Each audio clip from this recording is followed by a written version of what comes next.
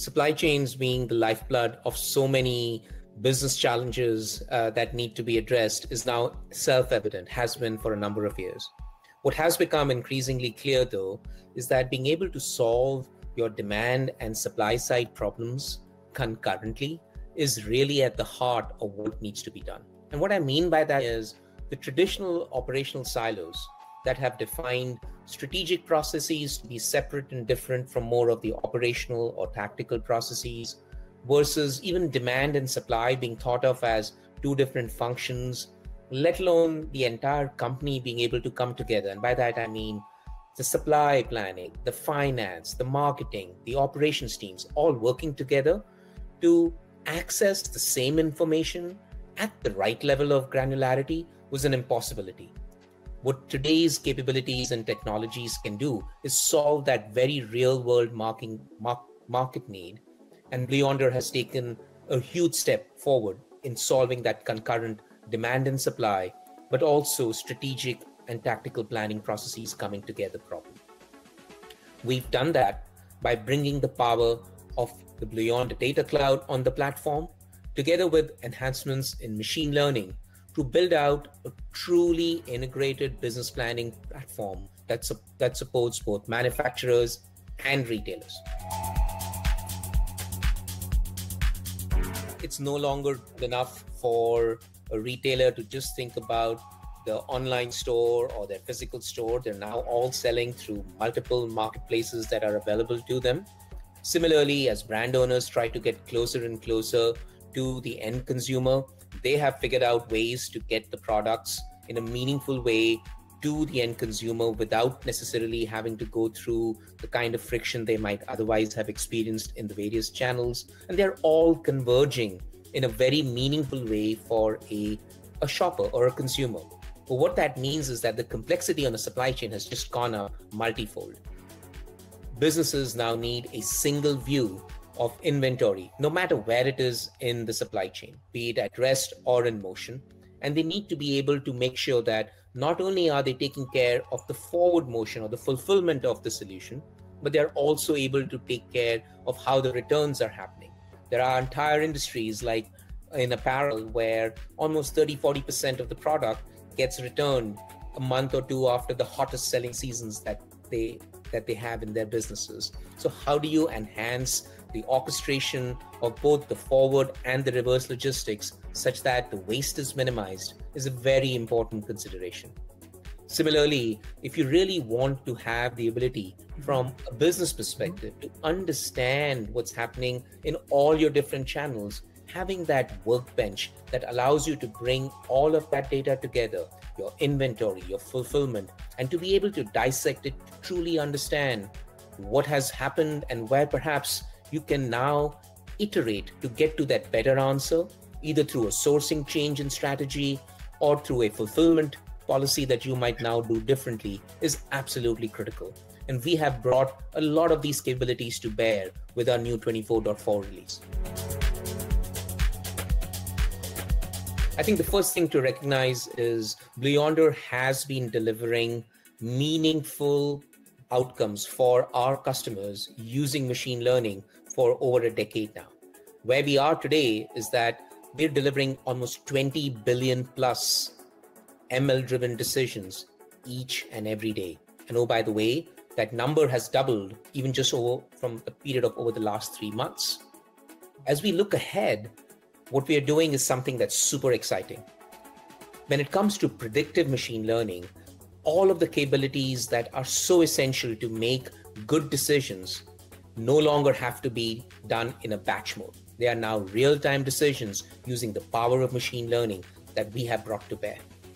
Not only that, we're allowing our customers to mix and match their own data science skills and capabilities together with industry-specific models and generic models that Blue Yonder has built out so that the customer can get the best of all there is to offer. Now you add all of these capabilities together with data and content that Blue Yonder has brought together on the data cloud, and all of a sudden you can unlock capabilities not just for predictive machine learning, but actually for generative AI, which the Blue Yonder orchestrator does so well, so that the end user experience is enhanced not just in making better decisions, but also the way those decisions are understood and consumed by the end user for planning and execution. It's a very important thing to realize that planning decisions are only so good as the actual execution that follows as a consequence. And also, they're only as good as the real constraints that are there in your logistics and warehouse systems that can be modeled on the planning side. So using the common Blue Yonder data model, what we've been able to do first and foremost is make sure that that barrier between planning and execution has collapsed.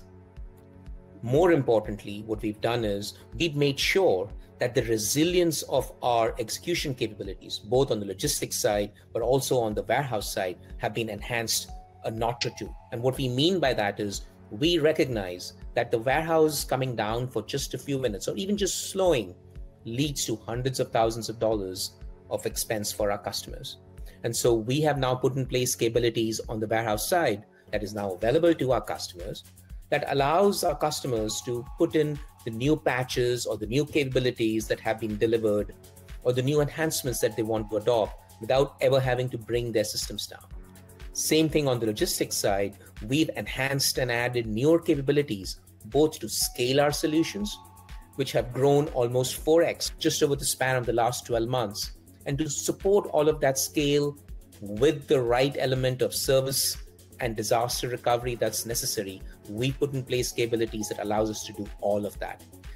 Not only are we done putting in those capabilities for enhanced scale and security and performance, but we've also added newer capabilities so that we can add benefit to the customer's bottom line by improving the freight billing and payment accuracy elements that are so essential when it comes to both warehouse and logistics operations. So I would say, in some sense, the business benefit, the immediate business benefit that customers can get by adopting a number of these capabilities on the logistics and the warehouse side in many ways are just as exciting, if not more so, than what we just talked on the planning side of the house. You know, there's an important truth to any software that is made available to a business user. If it's not used, it's not going to deliver the business benefit. And so what we've done is invested over the last 9 to 12 months, put in a significant effort to up the game when it comes to the user experience. And we introduced some of these in the June-July timeframe with our 24.2 release. But with 24.4, we've taken up a whole new notch.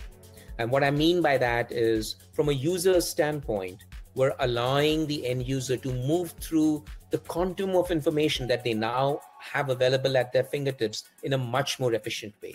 And if they do want to get into the details and see all of that data, we've put in new modes of viewing dense information that does not call for our end users to begin to get magnifying glasses out there. So we've really put in the hard work of making sure that the font is just right, that the alignment is just right. And so importantly, that from a user's perspective, there isn't that additional strain that's put on them when they have to manage and use all of that information. I think what's also important is that a user experience is not just the UI. It is the entirety of the experience. How do I access help? How do I get direction when I'm stuck at a particular point? How does this information that's perhaps buried in various reports get surfaced to me using a whole host of new innovations on the user experience side, but also what large language models have to offer? We've created new and innovative ways for our end users to interact with all of the information that's available on the Blue Yonder platform and in the planning and the execution solutions.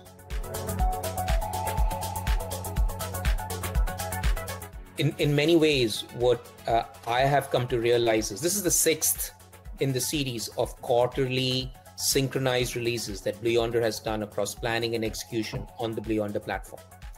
And like with anything else, when you do, it's like an exercise habit, if you will. You do it often enough, you get really good at it, and you're able to run faster and further. The same thing has happened with this latest launch that we've done with 24.4. We've comprehensively delivered a whole host of new capabilities in a manner where the customer experience is front and center, the business outcome is at the heart of what we are trying to deliver, and the ultimate supply chain objective of being able to deal with the uncertainty that exists in the world of supply chain by bringing to life near real-time event-driven capabilities for planning and execution is what this release has brought to bear. And I would urge all of our customers and prospects to engage with Blue Yonder to understand more of what this release has to offer so that they can for themselves judge and leverage the capabilities that the release has launched.